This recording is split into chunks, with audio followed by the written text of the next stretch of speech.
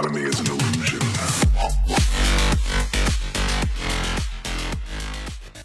და ყველას გამორს მეგობრებო, ისმე RutoPomp და დღეს მე მინდა გასწავლოთ stretch rezolūcijas დაყენება Fortnite-ში.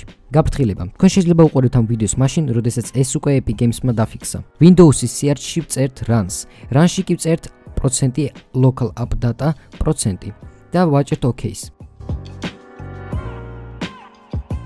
მაგის შემდეგ კი უნდა იპოვოთ ფაილი სახელად Fortnite game და შეხვიდეთ მან. მანდედან უნდა შეხვიდეთ ფაილში სახელად save config Windows client და მე უნდა ყველაფერი გაიმეოროთ, რასაც ხედავთ ვიდეოში.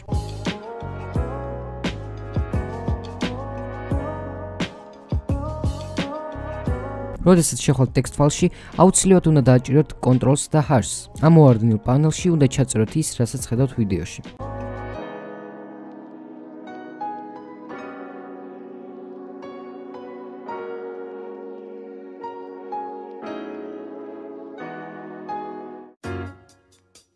შემდეგ ჩვენ შევდივართ NVIDIA control panel-ში და ვაყენებთ custom rezolūcijas. პირადად მე მაქვს NVIDIA-ს ვიდეო კარტა და ჩვეულებრივად შევდივარ NVIDIA control panel-ში. მაგრამ თუ თქვენ გაქვთ NVIDIA-ს ვიდეო კარტა და არ გაქვთ control panel-ი, ეს იმას ნიშნავს, რომ თქვენ არ გაქვთ დაყენებული ვიდეო კარტის დრაივერები. ACER-ში არის დრაივერების გადმოწერის ლინკი, ვისაც სჭირდება. რასაც შეეხება სხვა ფირმის ვიდეო კარტებს, მანაც მიახლოებით იგივენაირად კეთდება ყველაფერი. 1920-ის მაგევართ უნდა დაწეროთ 1454. მეორეში კი ვტოვებთ 1080-ს. რეფრეშში თქვენ უნდა დაწეროთ ჰერცების რაოდენობა. ჩემი მონიტორი 150 ჰერციანია. ამიტომაც მე ჩავწერე 154, მაგრამ თუ თქვენ გაქვთ 60 ჰერციანი მონიტორი, მაშინ შეგიძლიათ დაწეროთ 75 ჰერცი.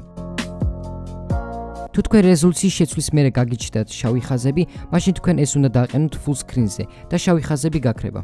როდესაც დესკტოპის რეზოლუციაც შეიცვალა, დარჩა ბოლო ეტაპი. შევდივართ Fortnite-ში და ვაყენებთ setting-ებში window full screens.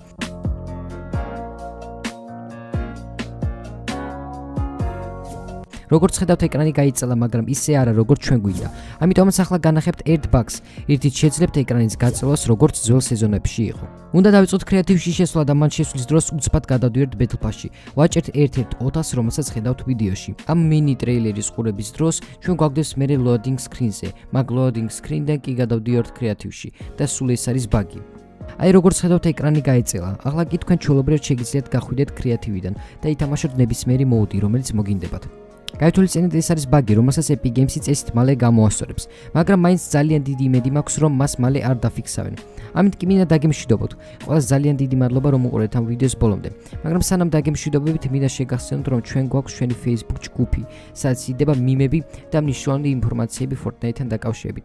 ამით კი მართლა დაგემშვიდობებით. Bye bye guys.